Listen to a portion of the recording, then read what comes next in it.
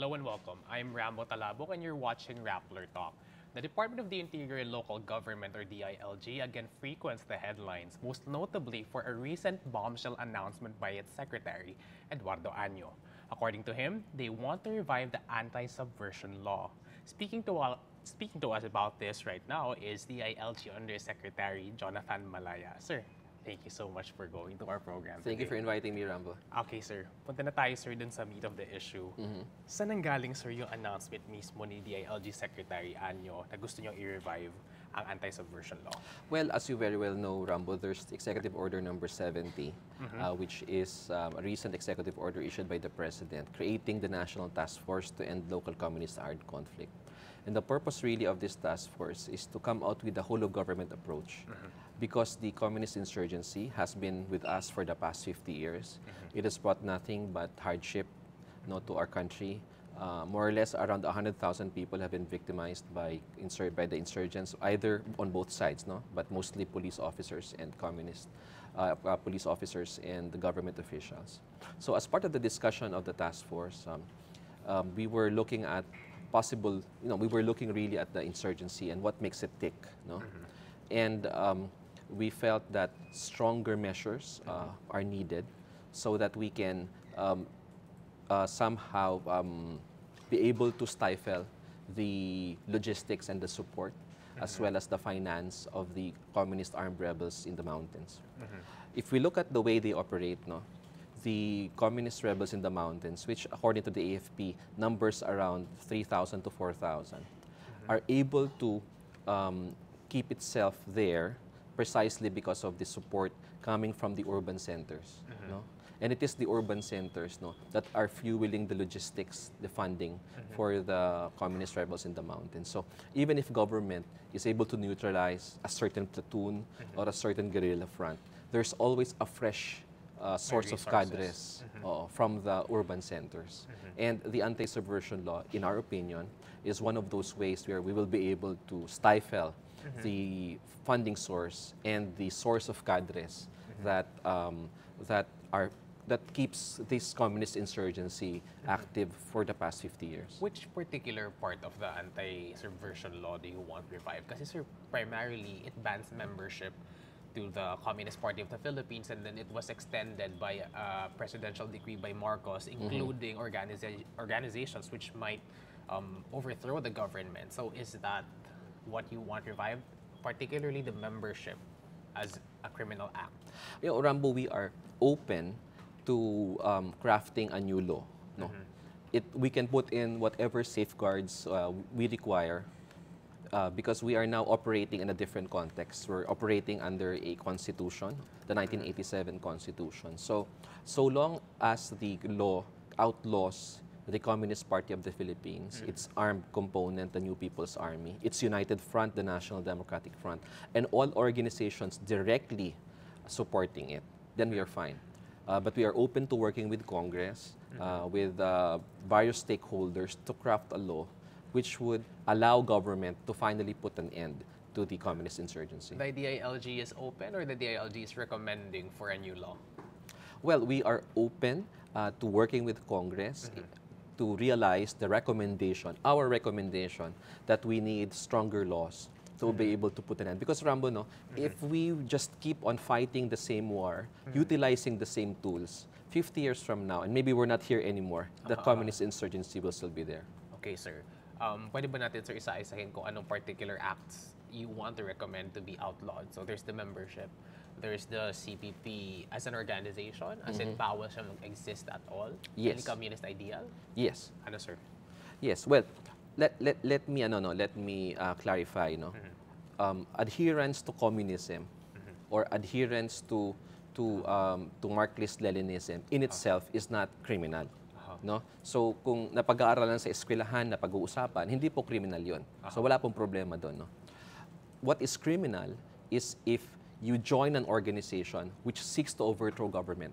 And any one of our readers, listeners, and those who are watching right now can check the website of the Communist Party of the Philippines. And you will see there that the ultimate and primary purpose of the CPP-NPA is to overthrow the government of the Republic of the Philippines through revolutionary armed struggle with the support of the urban mass movement. Kahit sir, wala dun sa mismong armed struggle ng CPP-NPI. As in, everyone who has that ideal to change a system. Kasi yun lagi yung kanilang ideology, babaguhin yung sistema, but it doesn't necessarily mean armed struggle. Yes. Madami mga taong gustong baguhin yung sistema. Kahit ako, Rambo, gusto ko rin baguhin ng sistema. There was a time I was also a student activist, no? So wala tayong problema doon. Ang problema natin is membership in the Communist Party of the Philippines, which is clearly defined by their program. And their program is the violent overthrow of government but through revolutionary armed struggle, through a protracted people's war, wherein guerrilla fronts are established in the regions and the countryside to encircle the cities. That's the program of the Communist Party. And any person who joins the Communist Party of the Philippines, in our opinion, should be outlawed. In our opinion, Congress should revive the anti-subversion law to make it an illegal act. Even NDF, sir. As in yung mga organizations which can just be associated to the CPP but not really completely putting their allegiance to the ideology. As in, ano lang, association lang, pwede na agad i-criminalize. Yan ang problema, Rambo, no?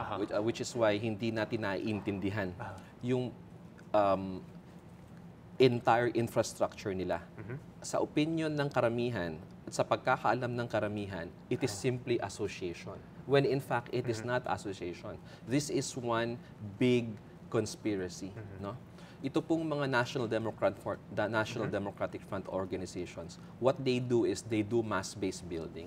And mass-based building is organizing on the labor sector, organizing in the youth sector, organizing in the religious sector, organizing there so that they can provide support to the Communist Party of the Philippines and its armed wing. Meaning, these organizations directly support the Communist Party of the Philippines. Therefore, if we can prove that they are directly supporting the CPP, then they should be liable under our laws. If we are able to pass this anti-subversion law. No? This is not, Rambo, no? This is not to, the purpose of the law, the proposed law of the DILG is not to curtail freedoms, no?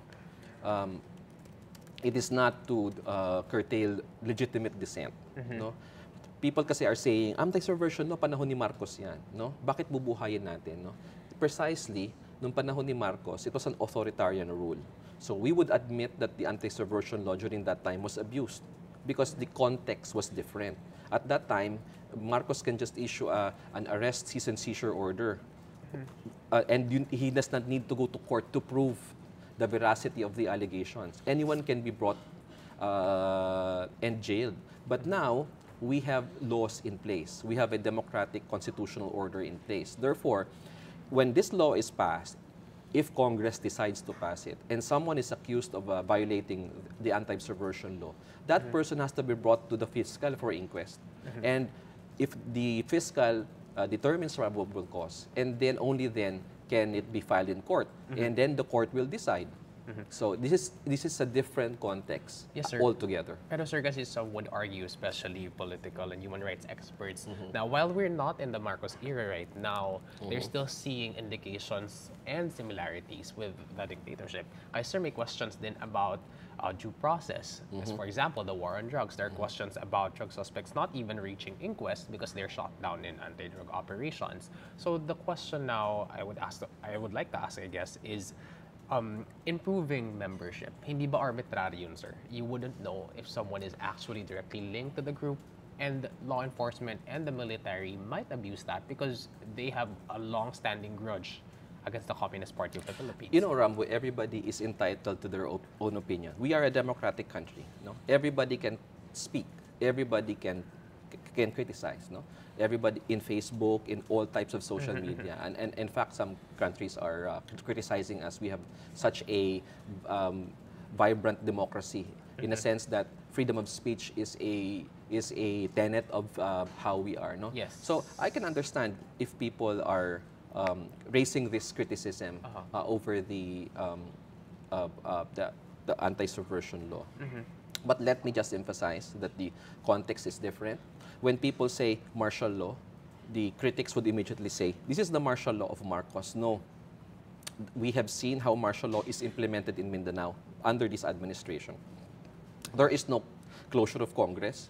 There is no arrests of political opposition. No? There is no martial law in Mindanao, and we have been to Mindanao so many times, is simply about checkpoints. It is not a curtailment of liberties. It is not the widespread arrests of people. It is not the crackdown which the critics would like us to see. But people also would like to float through the cases of, for example, Senator Laila de Lima and Senator Antonio Trillanes as ways that are when these are processes that were pursued through the court, but still they're branded as political persecution. So isn't it going to be the same for the anti-subversion law? Sasabihin nila, gagamitin to ng Duterte administration against critics of the administration. And we all know the CPP is one of the harshest critics of this administration. Of course, and that is why, I guess, as I say, it's part of the democratic space. No, so the issue of Trillanes, for example, there were attempts, no, there were cases filed, but nothing happened. No, he's free. So the rule of law, in this case, prevailed. And so is in the case of Senator De Lima. She is given all the possible legal remedies available to her. And in fact, she's always in the headlines because she can raise her voice as a senator, even though she's detained. She makes her voices heard. I always read her in the papers. So this is not the authoritarian martial law, which is of the Marcos period, when someone is arrested and not heard of, and then suddenly he's dead. No, this is a different context, and I hope people will understand that what fueled this desire on the part of government is we want to end this. Government must be given the tools to end this. No, in hindsight, Rambo, let me just add, that we felt that government has given too much already to the communist movement. No, when EDSA revolution happened and Joma Sison was released from jail. And then during the Ramos administration, peace talks were revived. One of the demands of the Communist Party of the Philippines was precisely the repeal of the anti-subversion law. And the government acceded to their demands in the hope that peace would happen, in the hope that a political settlement would happen. 30 years later, 40 years later, we're in the same situation. So yun na lang talaga yung solusyon na gusto makita ni DLG, sir, as in outlaw everything. Outlaw membership in an organization that is dedicated to the violent overthrow of government. Okay. Punta tayo, sir, sa nitty-gritty. So you have the membership of in the CPP and associated groups. What else does the DLG want to outlaw? That's it. Yun lang, sir, membership? Yes, we are focused. So any organization that directly supports the Communist Party of the Philippines, the New People's Army, no, and we will have to prove that in court, will also be subjected to the anti-subversion law if it is passed. Anong klaseng support, sir, yung gusto nyo i-outlaw? Financial? Financial. Ano pa, sir? No, if an organization is in charge of recruitment of cadres, and these cadres are brainwashed, no, are oriented and brought to the mountains, that is direct support. Logistical, financial, and source of cadres, which later on become New People's Army guerrillas, which kill our policemen, our government officials, and all those who oppose them, and who impose revolutionary taxes, who burn government projects, equipments of government projects. How about sympathizers? No. Sympathizers would not fall under the definition of the DILG. As I said, we have no desire here to, we want to learn from the past. We have no desire whatsoever. The instruction of the Secretary to us is very clear. This is only to be implemented to the members of the CPP, NPA, NDF, their United Front, and all organizations that are directly supporting them. Okay, sir. Anong timeline na nakikita ng DLG dito? When do you want it passed? Well, it would depend on Congress when they will pass it. We are here simply to propose it. we hope that a congressman would file a bill. We can prepare the bill for them. Meron na ba, sir? Wala pa. Wala pa actually. Congressman nor senator, wala pa. I don't know. I have not checked Congress. But on the part of the ILG, we have not yet crafted the bill. No? But ayaw namin yung presidential decrees na ipinasa ni Marcos. No? We understand that these were repressive. No? Kasi there were several of them. The first one was during the time of Carlos P. Garcia, which was focused on the Hukbalahap and the old Communist Party of the Philippines. The very first one, It's the very first one. And then there were 2 or 3 presidential decrees which codified the anti-subversion laws, no? Which unfortunately removed the safeguards of the first law. What about the Marcos PD? Does the DLG not like, sir? No. What about it? Well, nawala dun yung dalawang witnesses. No, there were 2 witnesses requirement. Under the old RA 1700, tinanggal nila yon. No, there were very loose language which can be misinterpreted by both the law enforcement, prosecution, and the courts. So we want to tighten the language. We're open to working with Congress to tighten the language. Okay, paano yung consultation nito, sir? What's the process for it? Is it just speaking with the military or makipag-usap din kayo sa mga former rebels, I suppose? Yes. Kami kasi, we have, the DILG, the Philippine National Police, the Armed Forces, they've been at it for a long time. Yeah. So they know how they operate. No?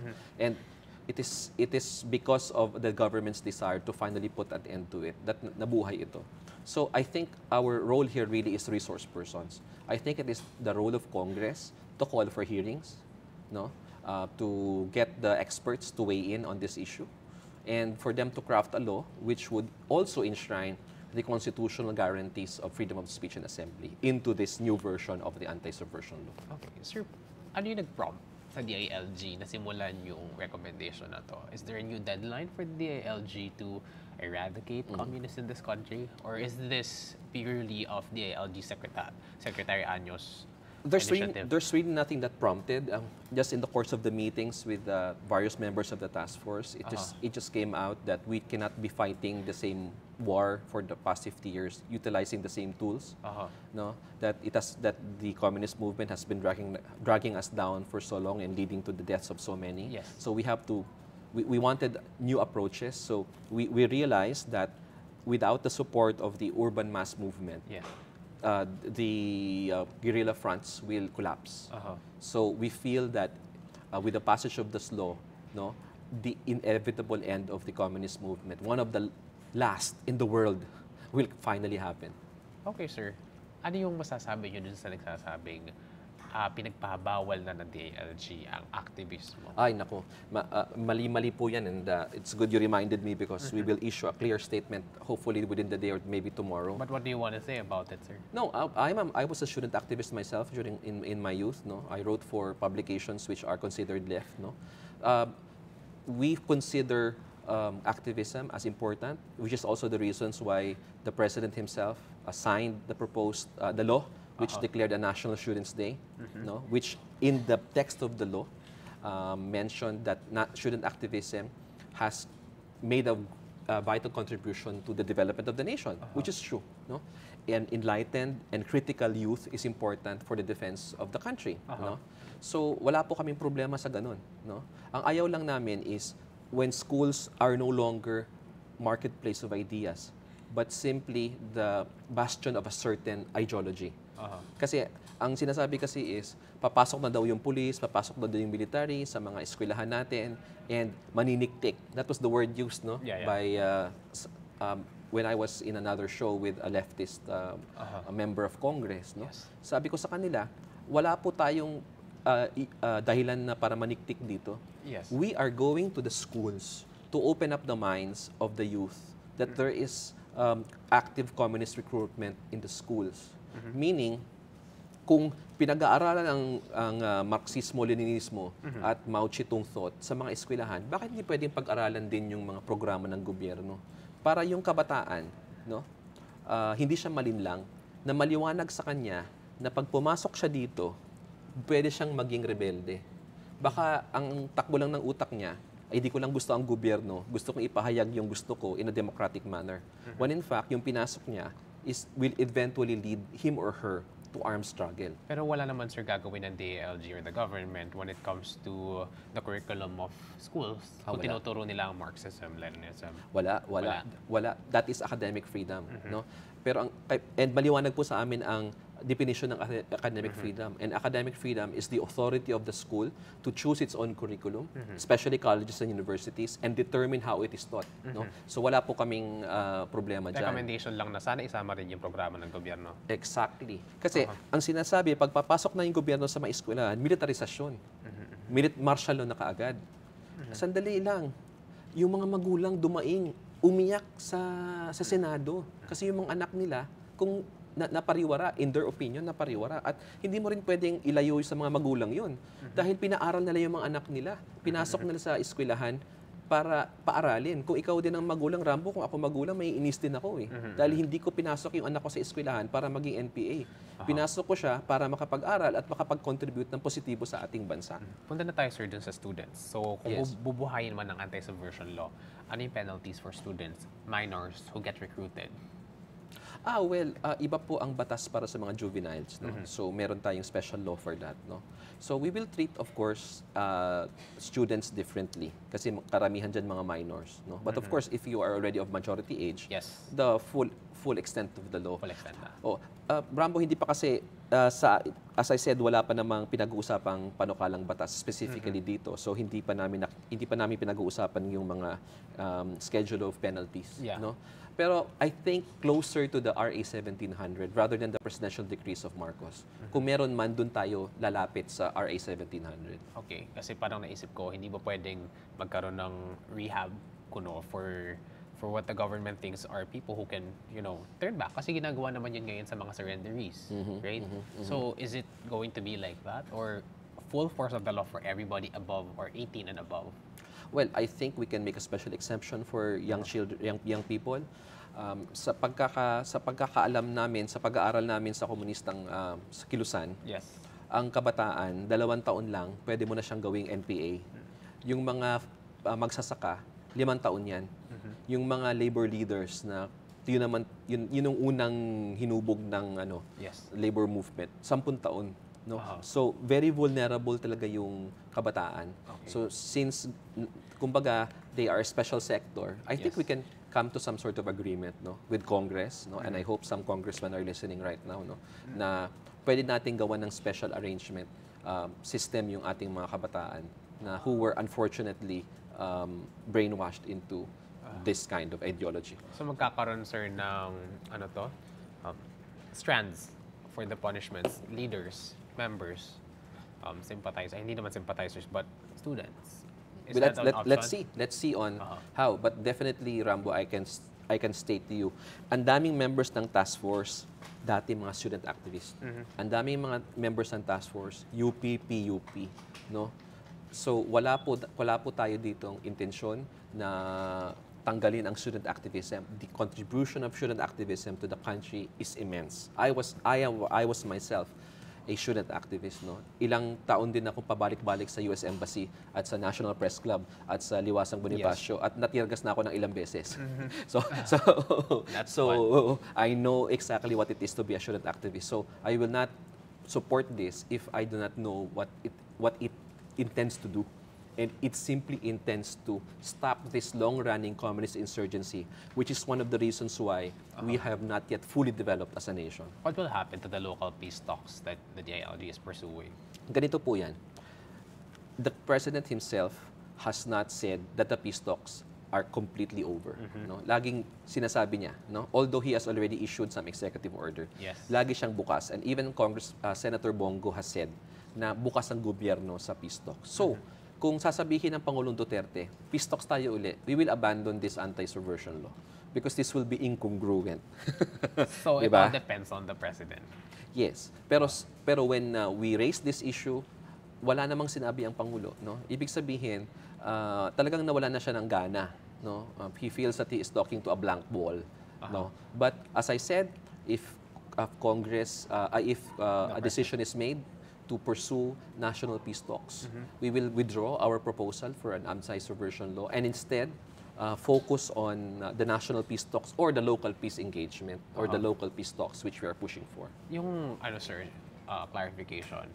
So the president knows that you want to recommend or you're recommending for the revival. Ano yung reaction niya? Would you know? Well, he has asked us to give details. No, that's as far as I know. No? But the secretary has been very public about this. In other words, there is tacit support on the part of the president because if he does not like it, then I'm sure Secretary Anyo would receive a call. But this comes from Sir Anyo, Secretary Anyo. Yes. Okay, sir. Another option that is being floated for the DLG is expanding the Human Security Act. Yes. So, how will this be compatible with your current push for the revival of the anti-subversion Technically, law? these are two things. Yes. No, these are two things. They are complementary to each other, but both proposals are separate. Yes. But they are mutually supporting. But we also support the call of Secretary Lorenzana to pass a stricter and stronger Human Security Act. In particular, the wiretapping, the access and the ability of government to wiretap, to use surveillance technology for wiretapping is, in our opinion, very short. And also the authority of government to detain suspects is also very short. Ano recommendations, sir, ng DILG? You just can imagine, Rambo, no? Yeah. If we're looking for Osama bin Laden and all we have is 30 days. Osama bin Laden was arrested after several years of surveillance. Yeah. Ganun talaga when you fight terrorism. So we support the recommendation of Senator Lorenzana that it should be at 60 to 90 days. 60 to 90. Give government some flexibility because we're now living in a different era. No? We have ISIS we have very difficult internal security challenges, external security challenges as well, with the recent rise of suicide bombings, which allegedly have been perpetrated by Filipinos. With President Duterte declaring the CPP and PA as a terrorist organization, gagamitin din kaya, sir, ang HSA, Human Security Act, against them? Sa ngayon, hindi masyadong nagagamit yung Human Security Act because, as I was told, it's deficient and it's very difficult to implement. But if we are able to amend it, no, maybe government will be able to utilize it more. So it's an open door for you to use the HSA kasi terrorists for the government pa rin ang CPP and PA. Yes, we can either use the Human Security Act as it is worded now, or we can use the regular laws under the revised penal code and special laws to go against terrorists. Okay. But given the rising challenges of modern day terrorists, I think our laws should also be amended to adapt to changing realities on the ground. Okay, sir. Before I let go of you, sir, magtatanong ako ng other issues that are Sure. pressing for the DILG. So, the first is DILG's order to clear roads for the mayors. Yes. Kamusta, sir, yun ngayon? Anong latest? Nako, napakaganda, Rambo. Sometimes we wonder why didn't we do it earlier? No, we are so happy with the response of our mayors. There are challenges really. Kaya pag tinatanong kami, sino ba ang nangunguna, sino ba ang nalilate? Nakapakahirap sagutin, Rambo, kasi unfair. If I were Mayor Joy Belmonte, hihirapan ako. Ang laki ng Quezon City Yes, kasi it is 40% of Kaya Metro siya rin yung Manila. tumawad na 45 going 60. Right? Siya nagsabi. Yeah, pero ang ganda, lumalabas yung mga best practices eh. Kasi si Mayor ng Marikina, he's sharing now what he did to the other mayors. Si Mayor Zamora of San Juan, he's building multi-level parking spaces for his people. Si Mayor Abby Binay of Makati is planning to build public buildings with parking to accommodate. No?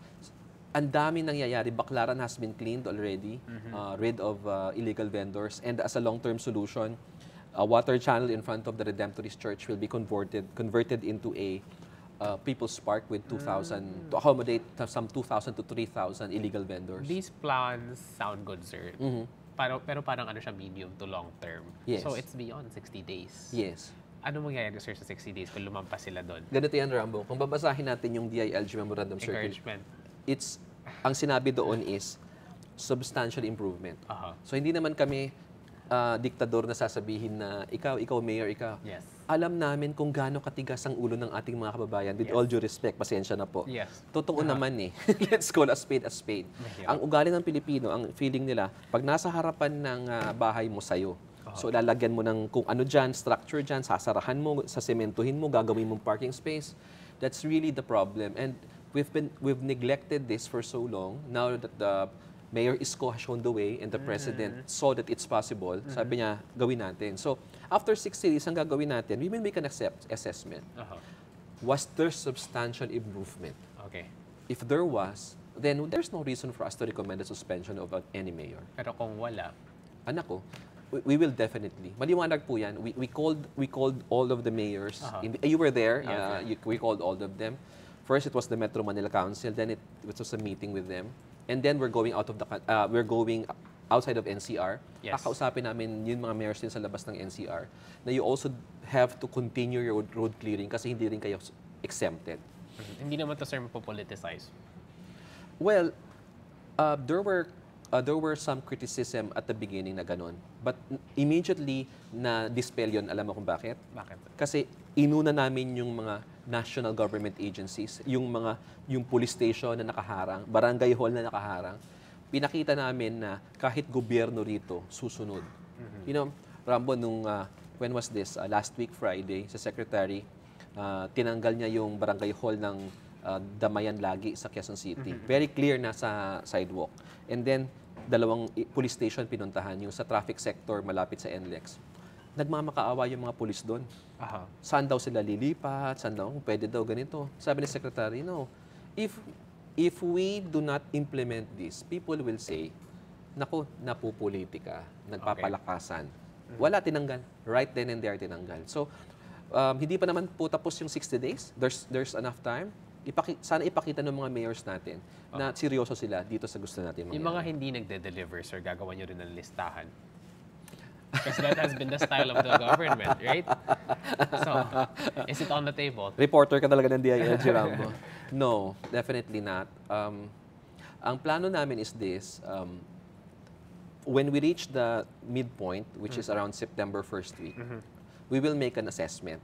And we will make a percentage lang, parang percentage lang na in the NCR, this number of LGUs have showed substantial compliance. This one hindi, this one medyo mahina. Ganun muna kami. Wala muna kami lista-listahan kasi, you know, mahirap po ang maging government official, no? And I can feel for these mayors. I can feel for them. So, we have to give them all the support they need. Kasi kung minsan, Rambo, hindi rin sila may kasalanan. Kung minsan, national government. Ano pinagkaiba nito, sir, sa drug issue? Nako. Bakit for this one, pat on the palm lang, at saka, pero sa drugs, wala kaming tolerance at all. Pero dito, okay lang kahit anonymous, percentage lang. No, Rambo, ito may deadline na 60 days. Yung drugs, wala naman deadline 60 days, maubos lahat ng drug addict. Wala naman ganun dito eh. So, as I said, let's be fair naman to them. You know, itong mga to, tao yung mga yan eh. Yung illegal vendors, para sa atin na peperwisyo, para sa atin, palayasin yung mga yan, mga illegal vendors. Pero may mga pamilya yung mga yan. May mga pinaaarya yung mga yan. And you know, Rambo, no, one of the anecdotal things, when you start removing illegal vendors, crime goes up. I've heard that so many times when I go around. So, ibabalanse kailangan ng mayor dito, no? When you remove a police station, ang responde ng police lalayo kasi wala na siyang police station doon. And it's the fault of government na walang lupang ibinigay. And wala tayong resources na ganun. So, hindi po ganun kadali itong ginagawa natin. Okay. Sir, to wrap this up na lang, balik tayo dun sa anti-subversion law. Yes. Assurances na lang, sir, na hindi maabuso yung recommendation at saka ng police at military yung recommendation ng DILG. Yes. I'd like to assure our public, no, na this is a different anti-subversion law being proposed by the DILG as opposed to the one during the martial law period. Noong panahon po ng Pangulong Marcos, siya lang ang gumawa ng batas na yon. It was a presidential decree. Ngayon po, we are open into the public. It will pass through 3 readings in Congress kung umabot man doon. Another 3 readings in the Senate. And if there are conflicting provisions, it will be through a bicameral conference committee. Everyone can weigh in. And as should be in a democratic country. So kung ano man po mapasa dyan, I am confident that it will have the necessary safeguards to protect the gains of democracy since the 86 EDSA Revolution. Pero kaya lang po namin pinopropose ito kasi gusto po sana namin matuldukan na yung problema natin sa communist insurgency. Kasi para sa atin sa Metro Manila, parang wala lang. Pero sa probinsya, malaking bagay po ito kung masasawatan na natin finally ang New People's Army at lahat ng mga organisasyon who provide them sustenance and support. Okay, thank you so much, sir. Thank That you, has Rambo. been Undersecretary Jonathan Malaya of the DILG. I am Rambo Talabong. Thank you for watching.